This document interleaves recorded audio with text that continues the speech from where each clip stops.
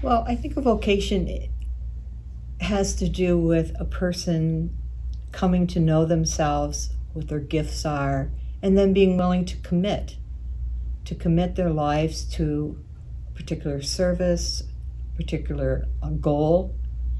That would be a general.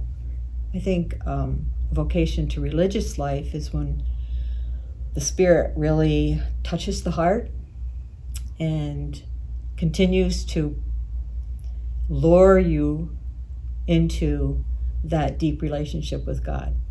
I was very young when I first started thinking about religious life. I had the Sisters of Christian Charity all through school.